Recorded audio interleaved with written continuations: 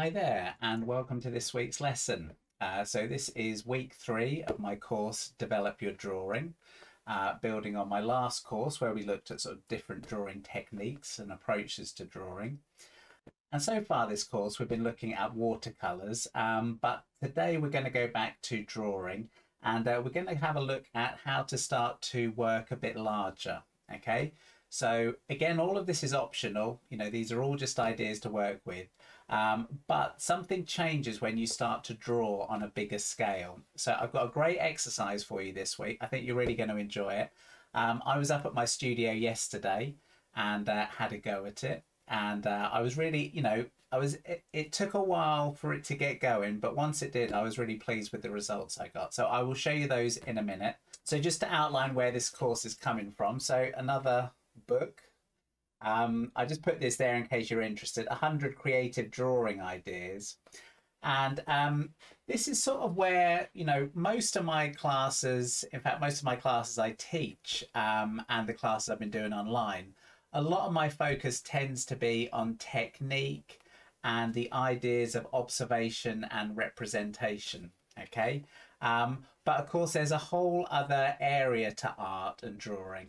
And that is, once you've developed these skills, you know, what are you going to do with them? You know, what are you going to explore? And of course, this is a massive subject.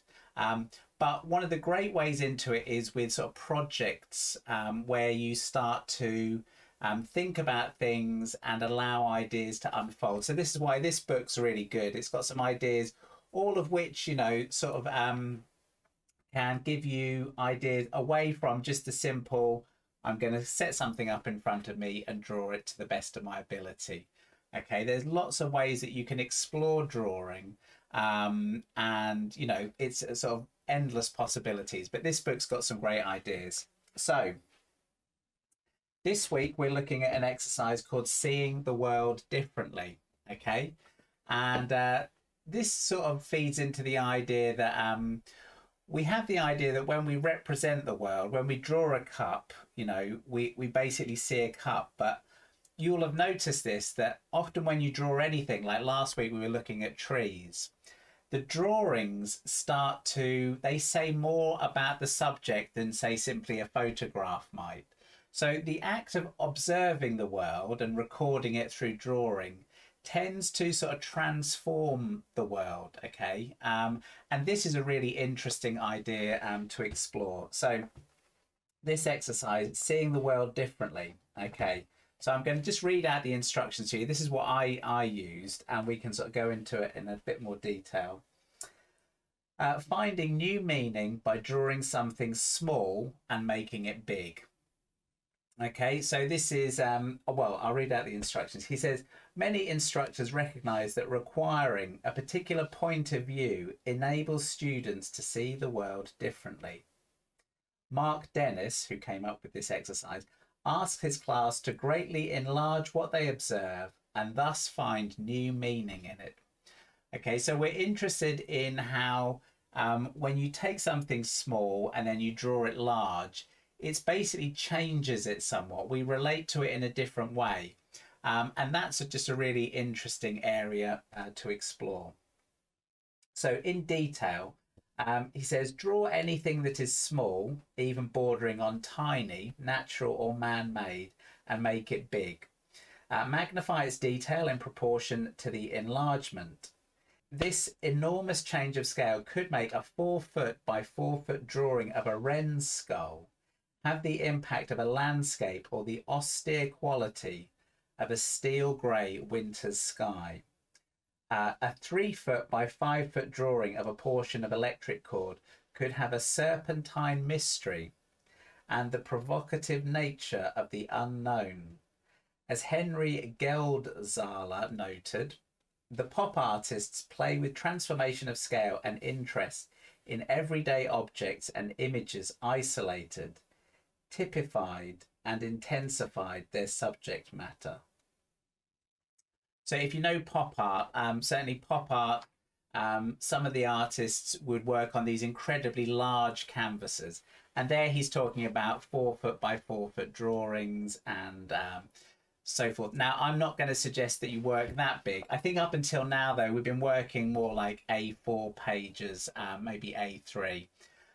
So I did mine on A2. No, I think I went to A1, but I might have reduced it slightly. So just go as big as you feel comfortable. You're going to need, obviously, a drawing board. Obviously, most sketchbooks will come with a sort of solid enough back that you can actually draw on. I took mine to the studio and had it on an easel. And that also enabled me to work upright. And when you start to work bigger, you tend to start to use your body more. So when you're sitting at a table and you've got your pen out, it's a bit like your body is a bit like in the same position as if you were writing a letter. And that can tend to make work maybe a bit cramped, a bit tight, a bit small. So one of the great things about working big is you can sort of step back from your work and you can start to use your arm in these bigger motions. And that adds like expressive energy to the work that you'll find it more difficult to recreate at a smaller scale. Okay, but yeah, you don't have to go to 4 foot by 4 foot. So he says, allow the object you're drawing to fill your visual field and your whole consciousness. As you zoom in, you will notice surface details, small cracks, pocking, specks of dust, bumps, hair, and so on. Observe the highlights, glossy or matte, textures and graduations of tone. While your drawing must be rendered in a representational and realistic manner, its completed state could very well border on abstraction. It must enable the viewer to identify the subject, but it should also hint at a metaphorical or symbolic reference. So that all may sound a little bit sort of, sort of what's he going on about. And of course, if you've ever done, if you've studied art at college or, when I was at university, art can sort of start to go down the rabbit hole of sort of philosophy. But what he's saying basically is, take something small, and I'll give you some sort of suggestions in a minute, and get really zoomed up close to it. And then when you draw it, you're looking to basically draw it relatively accurately, but the change of scale should make it read as something other. Okay, so what I used is the example in the book, which is popcorn. Okay, so popcorn is an excellent sort of subject for this exercise because it's such an unusual sort of varied form. And of course, blown up, popcorn looks almost like clouds, or it's just very unusual structures. And so part of this exercise is, I want you to sort of discover something that might be of interest to you. But things you could look at are nuts, seeds, again, pebbles, unusual stones, bits of bark, organic forms, the inside of fruit might make for a sort of good area of study.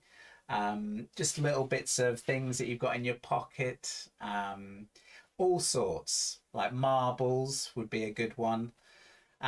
So you're going into the world of the miniature, and you're sort of looking at it closely, and then you're blowing it up to something sort of different. Okay, so that's also part of the exercise. Now I will give you links to some of my reference photos, and of course you can just pick up popcorn and have a go at that. But also see today's class, this week's exercise, as also starting to exercise creativity, okay? And also think that what we're after here isn't just about representation. We're just also interested in creating something that is interesting from the viewer's point of view. So I remember going to an art gallery once and talking about sort of art and this sort of thing. And the sort of work they had in there tended to be somewhere between abstract and representation. So it wasn't completely non-representational, is that you could sort of work out what things were, but things weren't portrayed in a sort of realistic manner, I would say.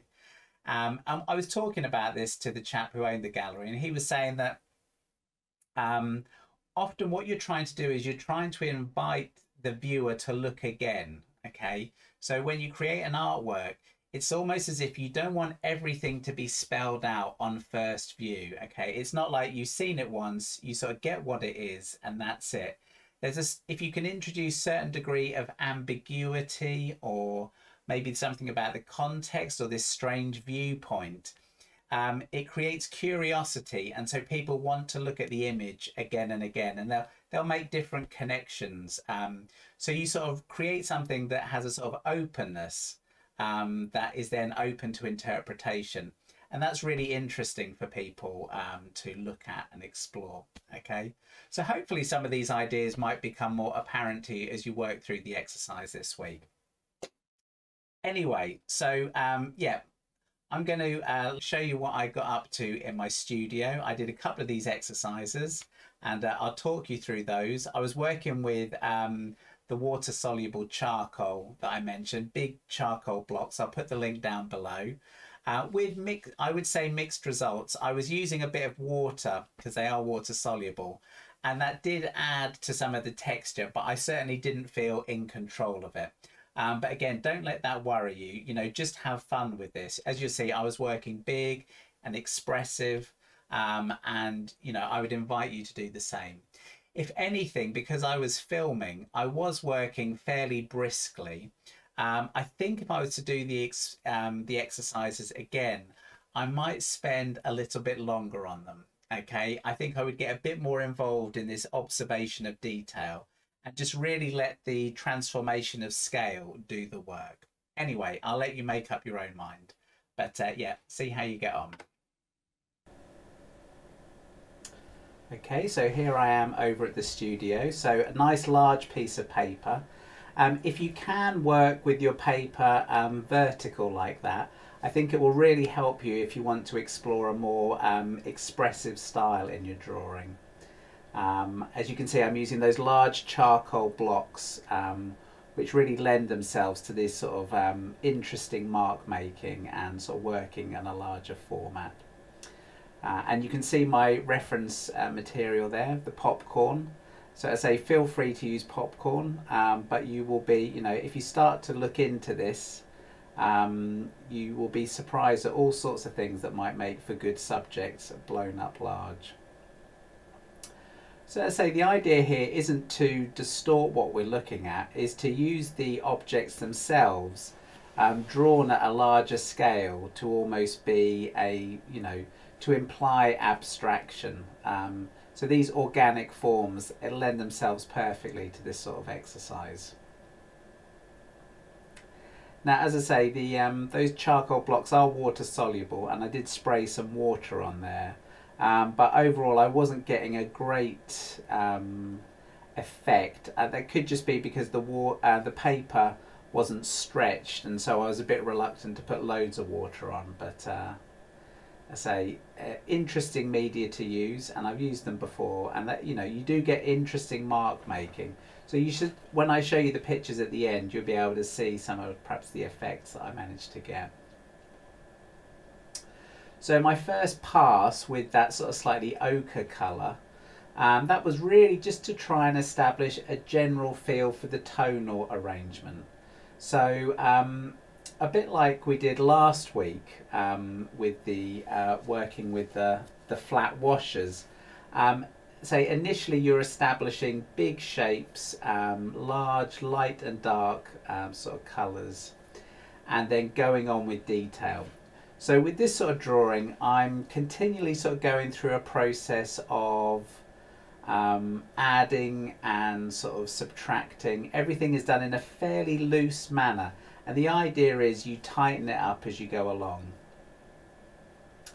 This is opposed to, for example, starting off with, you know, getting one of those popcorn pieces and trying to draw it as accurately as possible.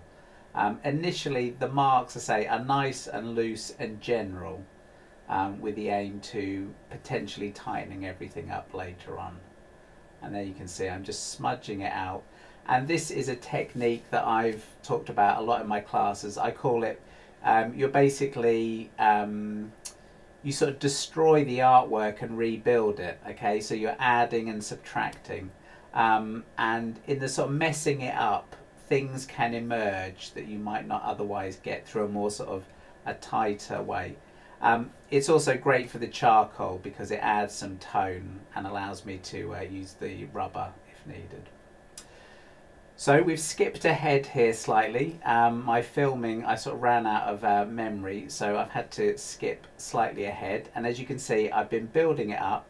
And again, just continually looking at my reference material, not deliberately trying to create abstraction, and just sort of seeing what happened really. But throughout the whole thing, I try to keep, keep up a nice sort of pace and a rhythm with the drawing. So as to not get bogged down in any particular area. But this could easily be done, as I say, in a more, in a much more accurate way than I've done here. I think this is more towards the idea of a sort of gestural sort of drawing, really. And yeah, working into it. So when you're working big, you have to just take this, you have to take a sort of relaxed attitude towards it. This is why stepping back from it, seeing the thing as a whole, using a cloth to wipe it, mess it up, this all helps get you in the mindset of the drawing. I say everything can be sort of built on and developed, but you should always feel free to move things and change things, and that will add interest to your drawing. So that was my first attempt. And I was quite pleased with that, but I felt some of the forms were a bit vague. Now, what you can't see here is I still actually had some of the popcorn to hand. So this is a single piece of popcorn. I actually thought maybe the single piece might give me something more to work on. So I decided to isolate a single piece, and what struck me about it was it had this sculptural quality, and that somewhat put me in mind of those Henry Moore sculptures you see. So I thought maybe trying to create the a sort of viewpoint of it being almost like on a plinth or something might give me an interesting composition to work with.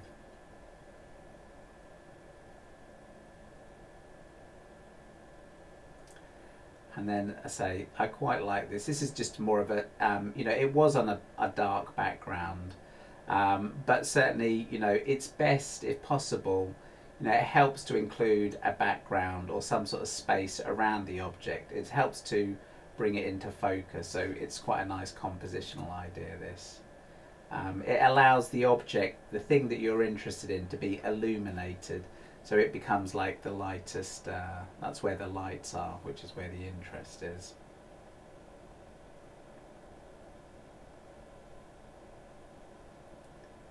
So you can really see here how the charcoal blocks lend themselves to these bigger drawings. Just that I can cover the ground quite quickly. And here I'm using a bit of tissue paper just to sort of rub into it and create some blending effects. Okay, so we've had to again sort of skip forward slightly, and you can see the drawing has come along. I did actually add some water to it, so the paper did buckle slightly, and created some basically interesting marks. Okay, and as I talked about in my my lessons on texture and mark making, adding interesting marks will really bring a sort of study to life here. And although, I say, I am trying to draw a piece of popcorn, those marks and the sort of strange quality of the form is all sort of really trying to, the changing of scale takes it on this sculptural quality. I think that's what interested me about this one. And that sort of curved piece at the top almost looks like it could be a head or something like that. And that's what becomes really interesting with this, is about how when the mind's faced with these sort of random shapes, it will try to read things into it. And there you can see I'm really trying to get some water on there, trying to get this water soluble effect to happen, and letting some of these drips come down, and even using a paintbrush. So yeah, so some of the charcoal was staying a bit more dry. So I wouldn't see this as the most definitive demonstration of these water soluble charcoal. But if you do decide to give them a go, let me know. Let me know in the comments how you get on, whether you sort of find them useful or not. I mean, they're excellent as a sort of dry medium anyway. But I do think there is some potential there with the water soluble effect. And as you can see, just building up forms, slowly allowing sort of the forms to emerge, and again keeping the rhythm of the drawing ticking along. So it could almost be a sort of rocky outcrop, or sort of thing you might see in Australia, or sort of parts, African deserts or something like that.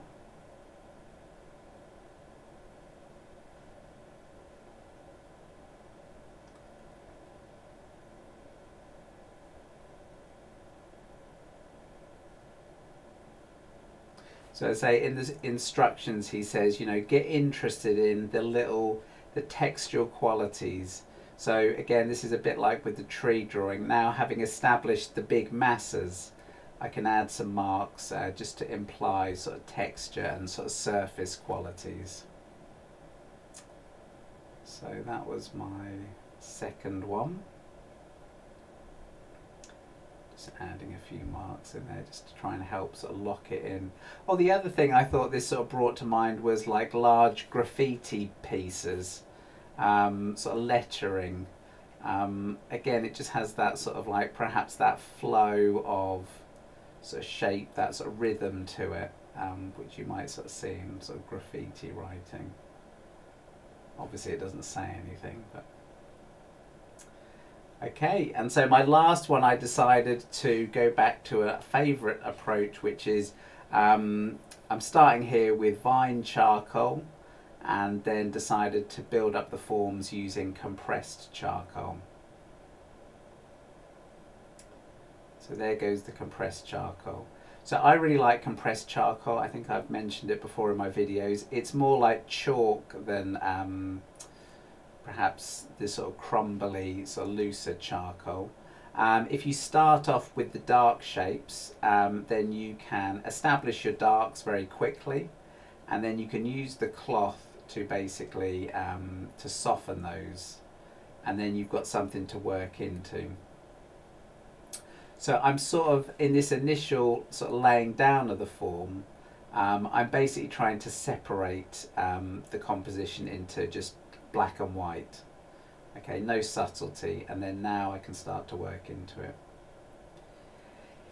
If you're interested in where the reference came, actually this piece of popcorn can be found within the reference photo that you can see in front of you there. If you see, it's sort of like in the foreground, a piece of popcorn there. So I decided to actually zoom in even further on my reference and just pick out that single piece as a starting place for this drawing.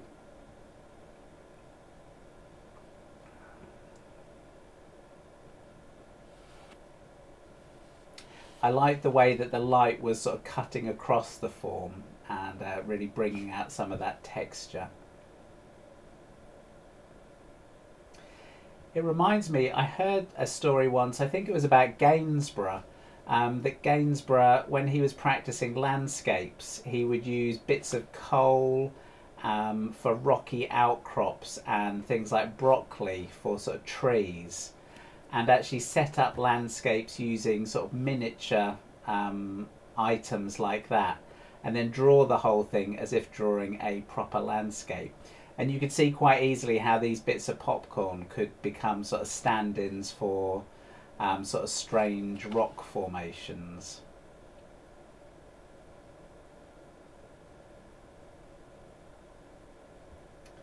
So I'm looking forward to seeing what people do with this exercise. It's a bit different from the other things that we've looked at, in that we're starting to sort of get into the realms of abstraction and sort of thinking about, the effect we have on the viewer, and this thing about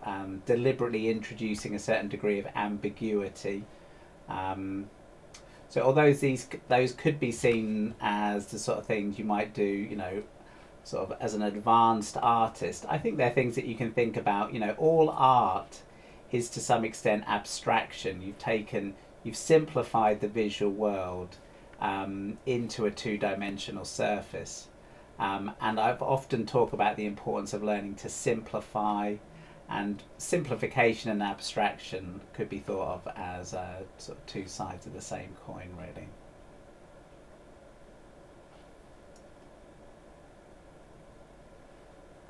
So there we go. So I'm using the putty rubber there, which, as you know, is a sort of favourite approach of mine. So removing the lights as opposed to drawing the darks. And by sort of scratching into it like that, it really helps to sort of almost create this sense of three-dimensional form.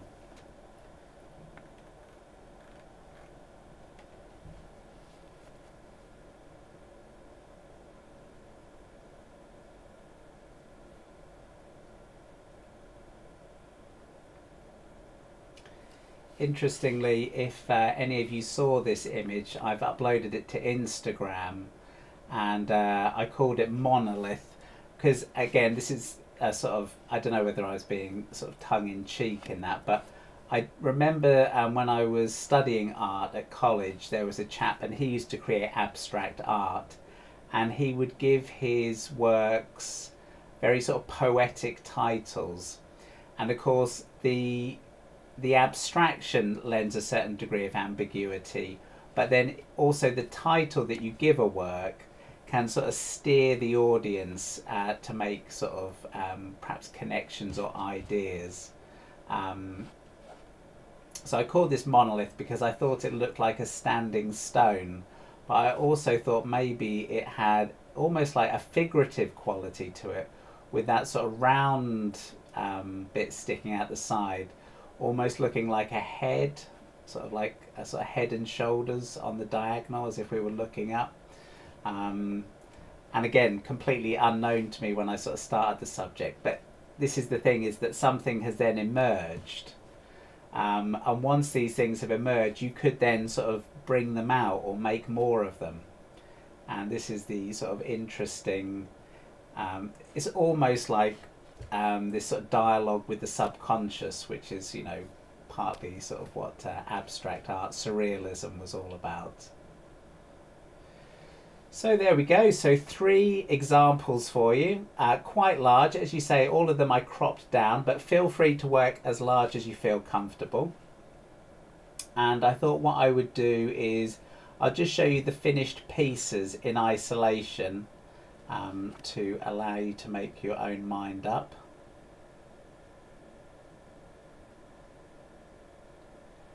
So here's the first one. Now, it might be that abstract art or this sort of thing isn't your cup of tea. These things work really on the basis of mark making and I say this sort of strange quality of not quite being able to read what you're looking at. But as you can see, you know, I was quite pleased with that, and I thought they all had something interesting, you know, and could be jump-off places for sort of more considered pieces. So that was the popcorn as sculpture, which takes on this rather interesting form. And then finally this one, which I think was the one I was most happy with. The individual piece of popcorn. As you can see, nice sort of textures and marks there. Anyway, I hope you found that interesting and it gives you some ideas to try out for yourself. So I will be here on Friday to look at my students' work, having a go at this exercise, and I will see you again soon. Thanks a lot. Bye.